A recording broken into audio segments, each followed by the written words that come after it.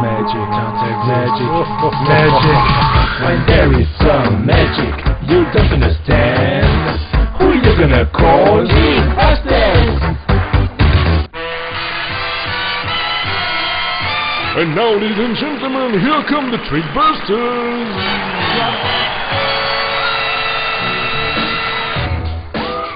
Welcome to the Trickbusters show. I'm Grandmaster Let, and today I'm going to explain you a very easy, cheap illusion.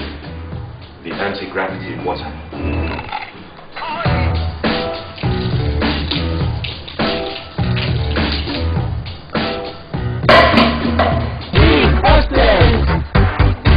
Question: in the real life, bound to the laws of physics that rule our world, is it possible to put an open bottle upside down without its content fall?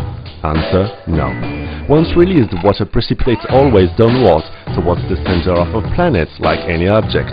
But some people making funny gestures with their hands and calling themselves magicians are able to free themselves of these physics laws and make possible the impossible.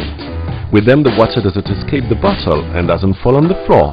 Well, they put a transparent cap, you'll say, but so how can they slide toothpicks into the bottle? No cap. And how can they, with a simple blow, make the water false? Do you believe in supernatural powers? Well, we don't. We only believe in deceivers.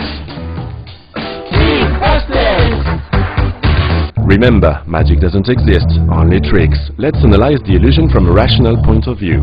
If the water doesn't fall, it is because something is preventing it from falling. There can be only two possibilities. From the upper part, making vacuum in the bottle, the water is sucked upwards. And from the lower part, with a simple cap put on the bottleneck. Since the first one is difficult to realize without some complicated and evident manipulations, what's left? The easiest one, the cap. Well, if the magician put a hidden cap, he must touch the bottleneck to put it. Let's watch. Here it is. Look how unnatural is the position of the hand.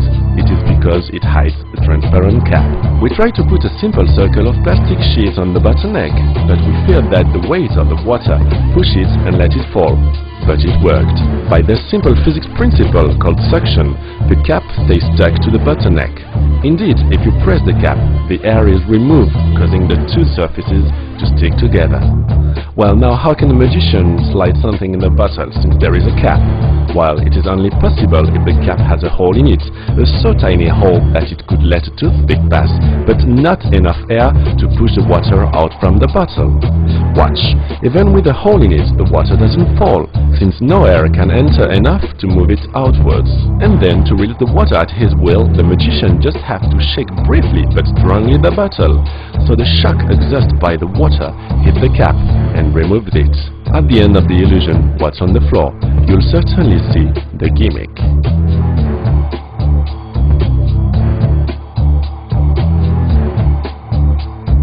Trickbusters water, the beverage of the super skeptics.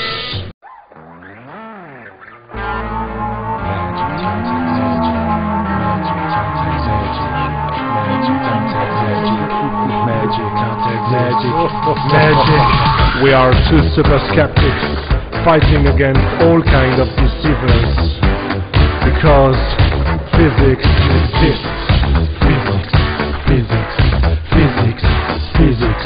Physics rule the world. Magic doesn't exist.